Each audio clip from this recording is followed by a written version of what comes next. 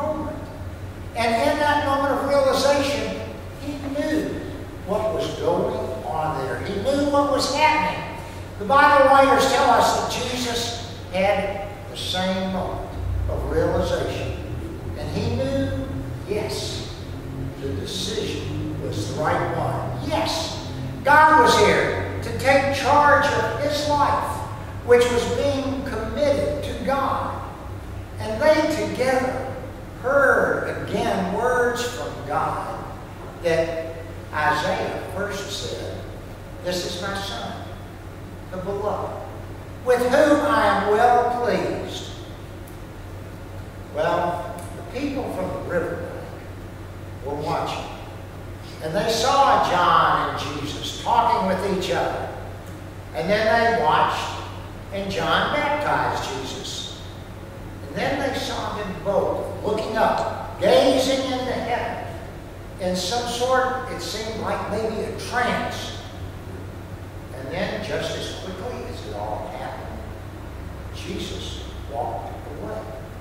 He walked past the crowd, onto the shore, and up the side of the bank on a path leading into the craggy hills up above the river. And finally, Jesus was out of sight. And John just stood there and watched. Certain,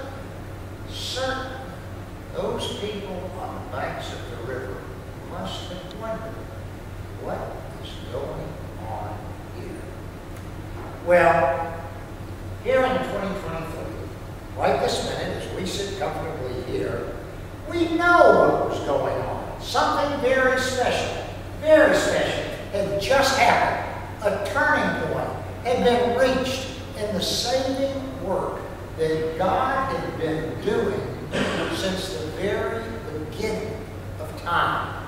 And from that moment on, God and man, a man named Jesus, would work as one, bound together to teach the world to love one another, and to bring salvation to men and to women and all of creation. So, what happens next?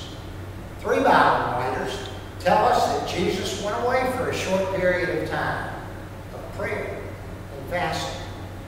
And I suspect maybe he was trying to pray his way through to an understanding of his mission, and trying to see something clear-cut, a clear-cut direction of how he was supposed to carry it out.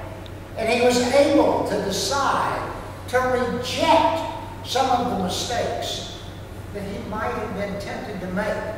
And he was able to get an understanding of the way in which God's saving work was done. And then just a short time after that, not long at all, where do we find Jesus? We find Jesus right back in Galilee, preaching exactly the same message that John had been preaching. The message, repent, for the kingdom of heaven has come near. We find him healing people.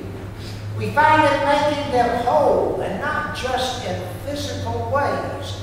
And we find him calling others to join him in his work. And we know exactly what his words were, don't we? He said, "Come, follow me." Well, that's an interesting story. And it filled up 15 minutes. And I think most of you are still awake, so it was a good story. But where am I going with it? What's the purpose of this? It's a great story, if you like ancient history. But that's not really what was going on here, and that's not what it's all about, because you see, God, the God who was working to teach the world to love, and was working to bring real salvation to people, he hadn't changed a bit. He's still doing the same saving work right this minute in people, us and people, our families and people, our friends, and people that we will never meet. But God is there to meet. God is doing that work in our world, in our community, in our family, and in our life. And that one who represents all that we were created to be, that one whose name is Jesus, and the one who chose to embrace all of humanity in his love and to commit himself to the accomplishment of God's good purpose for the world, is leading you and me and everybody outside the doors of our church in all of the situations of our lives and their lives. And he's saying to us the same things he said 2,000 years ago. Come on, follow me. So what's going on here is this. God is still calling his people. And he hasn't gotten hoarse. His voice hasn't given out. He may have changed his ways because the ways of the world have changed. But God is still calling his people. God's calling us, folks, you and me. So I'll leave you this morning with the question that I started out with. What is going on here? Are we listening? Are we hearing?